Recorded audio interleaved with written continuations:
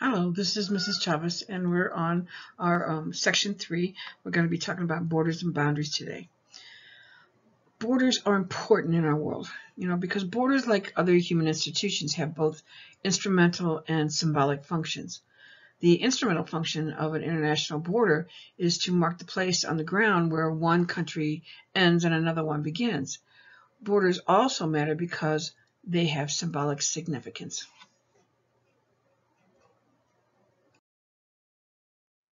So let's look at the different types of borders that are in this chapter.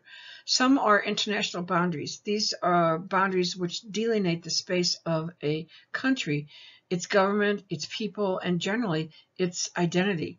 International boundaries are usually created through legal treaties between governments and are not easily changed. The precise delineation of boundaries is relatively new in human history.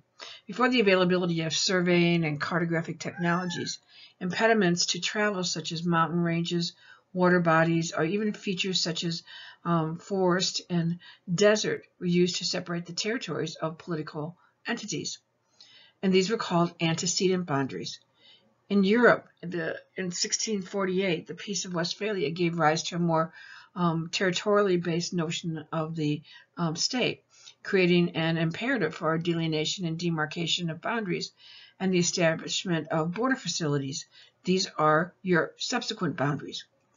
The colonial expansion of European states in the 17th, 18th, and 19th century led to the creation of many international boundaries that endure to this day, despite the fact that they are often drawn arbitrarily. These are called superimposed boundaries. As recently as the late 19th century, European powers delineated boundaries on the map of Africa without surveys on the ground and without regard to the economy or the culture of the African people.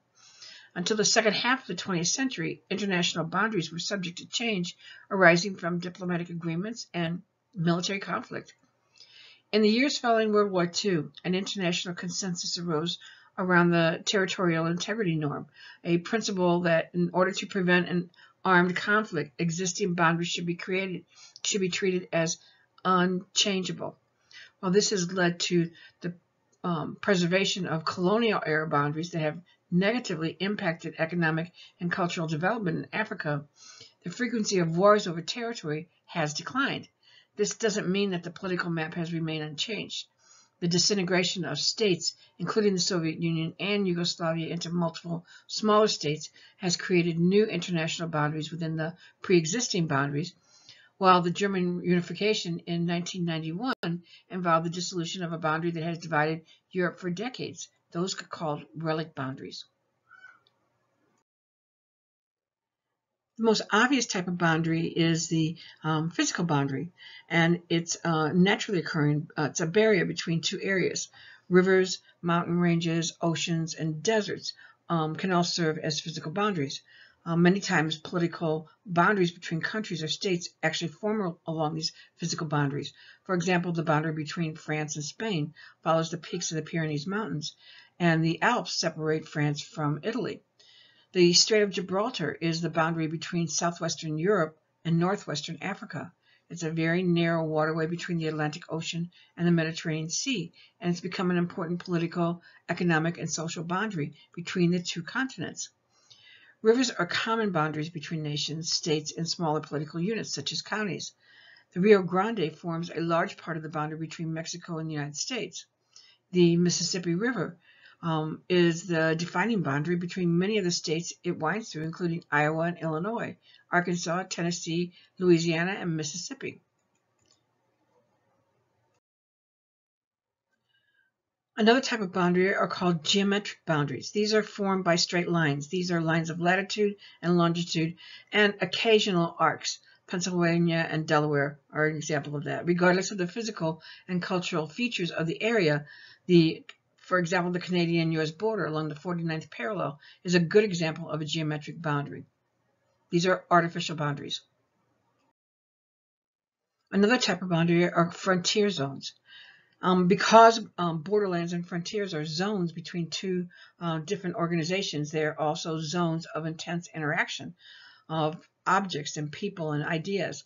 This interaction can range from very peaceful, mutually beneficial relationships to constant warfare.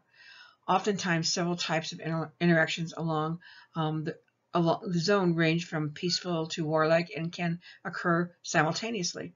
For instance, along the northern frontier of New Spain, what is now the southwestern United States, various indigenous groups would have peaceful trading relations with some Spanish villages while they were raiding others. This also occurred among various indigenous groups.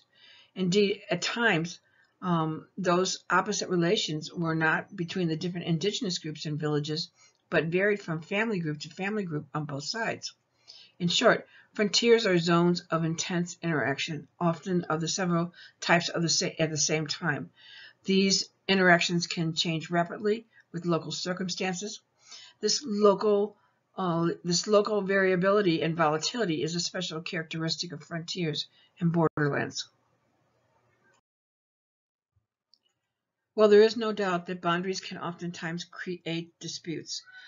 They create problems and conflicts and even war.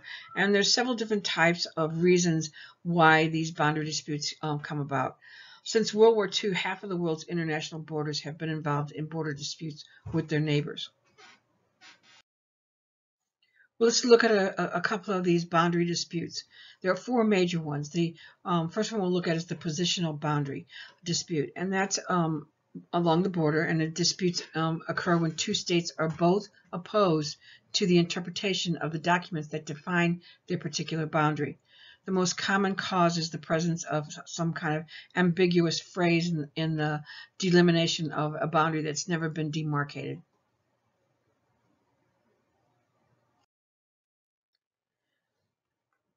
Two more are the territorial and the resource disputes. Now, conflicts between states or regions over the ownership of a given area, that's one of the reasons. Reasons for territorial claims include a country's desire to increase its power, a political need to divert attention from existing powers, claimed rights to an area based on history, ethnicity, or geography. Irredentism is that conflict that arises when people of one state want to annex a territory whose population is ethnically related to them but subjected to foreign governments. This took place quite often during World War II, especially with Hitler when he annexed Czechoslovakia because they had a very large German population. Poland, they had a very large German population. So another type is the resource dispute. Now, conflicts over the use of resources usually are created or complicated by a boundary line.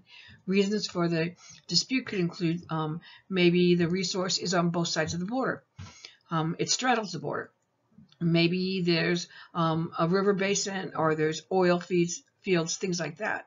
Another reason why resource disputes can take place, and we sometimes call them environmental disputes, is when one person on one side of the border accuses the other one on the other side of the border of using this resource and causing it to become depleted. Another type of dispute is called the functional dispute. Now, functional disputes are conflicts over policies. These are national policies that each country applies at their border. We know them as immigration laws. Reasons for functional disputes include, of course, immigration or customs regulations. Some good examples are if people need a visa or papers to cross a border. Land use and location policies between neighbors. For example, locating landfills or polluting industries near the border.